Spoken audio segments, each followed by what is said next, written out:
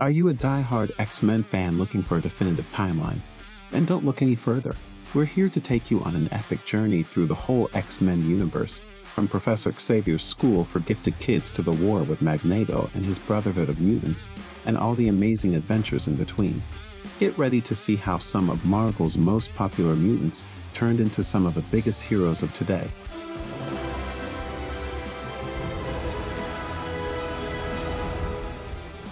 Hello and welcome to Amuse Comics. Before we begin, don't forget to hit the subscribe button and click the notification bell for more amazing content. Now let's get this video started.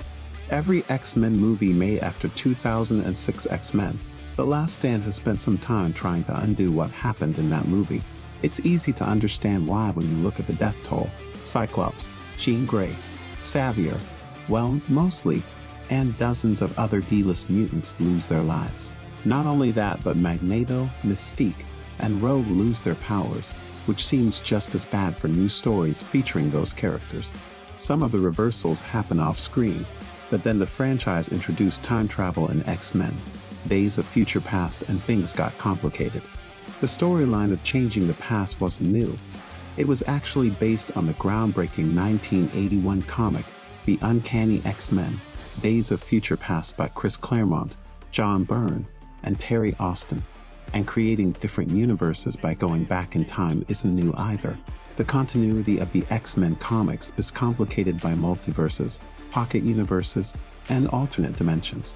In the film's interpretation, the future is grim, with mutant kind being hunted to extinction by Sentinels, so the remaining X-Men come up with a desperate plan.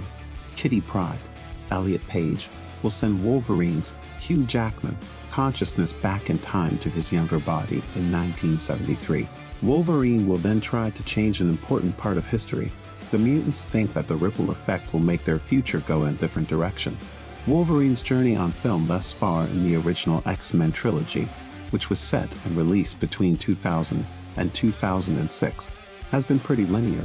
The first two Wolverine movies, X-Men Origins, Wolverine and the Wolverine, also fit at least if you squint. After all, let's not forget that it was X-Men Origins that introduced us to Ryan Reynolds' fast-talking, smart-mouthed Deadpool. And, while characters like Bolivar Trask have been recast or retooled on a regular basis in The Last Stand, he's played by Bill Duke, and in Days of Future Past, he's played by Peter Dinklage. It's impossible to fit the fourth-wall-breaking Deadpool movies into any logical timeline at all.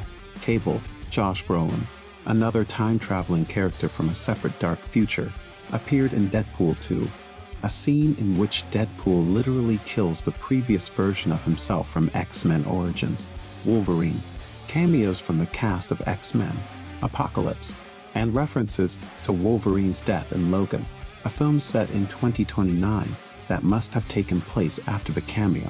But let's back up. The crazy post-apocalyptic future is shown in X-Men. Days of Future Past takes place in 2023.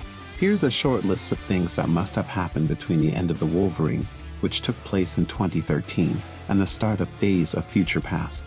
Wolverine changes his bone claws to adamantium. The Sentinel program goes online. Mutant concentration camps become standard, and Xavier and Magneto start getting along. When you think about how Magneto and Jean Grey destroyed San Francisco in The Last Stand, it's not that surprising that the military would set up a program to hunt down mutants. However, everything else seems to have gone very wrong very fast. To make sense of the quickly changing timelines, we must look at them through Wolverine, our time traveler. When his reversal mission fails at first, viewers see glimpses of a dark future. This proves that the mutants in 2023 were correct. They can change the future, and then there's that third timeline. In the last scene of Days of Future Past, Wolverine wakes up in a better future that his actions in the past have made possible, but that last scene is very troubling. So what happened to past Wolverine's mind since he must have lived between 1973 and 2023? Did original Wolverine kill an alternate version of himself? Even without getting into the complicated topic of predestination, the rules of time travel are, let's say, flexible. But at least one exists according to Days of Future Past. Original Wolverine can't permanently erase past Wolverine's memories. He could only use his past body, while Kitty Pryde controlled his future mind. So, when original Wolverine's mind tried to go back, he was in two places at once, creating a new Splinter timeline. And just like that, there are four. An alternate universe formed, and it's in that new universe that the newest films made after 2014 exist, spinning off adventures that don't line up to the original X-Men trilogy, reintroducing characters in different ways. Angel has an alternate origin story in Apocalypse and in The Last Stand, and introducing eerily similar storylines, like Jane Grey's Sophie Turner in Dark Phoenix.